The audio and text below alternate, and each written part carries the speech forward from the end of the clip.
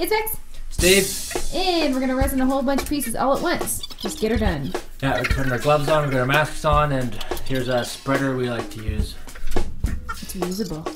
Yeah, just wipe it off and use it again. So I'm putting part A and part B, measuring equal amounts, and then we're gonna mix like it's nobody's business. Go team, go. So how long do we mix for? 2 minutes or so, maybe 3. Yeah. So that's a fast 2-3 minutes. Okay, I'm pouring it, and Rebecca's following behind, just spreading it all over the place. And I didn't mix nearly enough, so I'm gonna. I like to call it dump and smear. Dump and smear.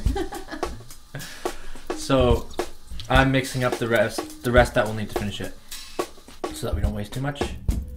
And go, go, go, go, go, go. It's a bit of a race because it starts to cure after about 20 minutes, but I think we spread this in what, maybe 7 or 8?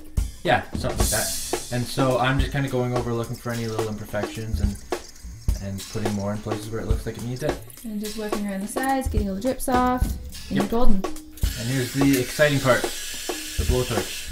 You want to tell them a bit about this? Yeah, so you can pick this up in a hardware store. It's very cheap, and it looks like a big scary thing, but it's not. You just light her up and go kind of methodically like Steve's doing right there, up and down, side to side. Make sure you cover the whole area, and that's how you get all your, ooh, there's things, but that's how you get all your bubbles out. Yeah, and you can see the bubbles being forced to the surface just when you run it over the top of the resin, so you can see what you're doing, and it makes it worth it. So I highly recommend this. We don't do any of them without a torch anymore. If you're picky about bubbles, then that's what you gotta do. Yeah, and the torch also burns any hairs or dust. Okay. And, oh, well, we're done. There you go. Okay. Bye-bye. Bye, basement.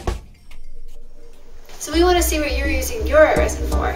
Upload your images onto the art gallery at artresin.com, or just go there to get inspired by others as well. For answers to all your questions about ArtResining, just visit the FAQ at artresin.com, and you can buy stuff there too. So we're always making new videos. If you like, you can subscribe, and we'll see you next time.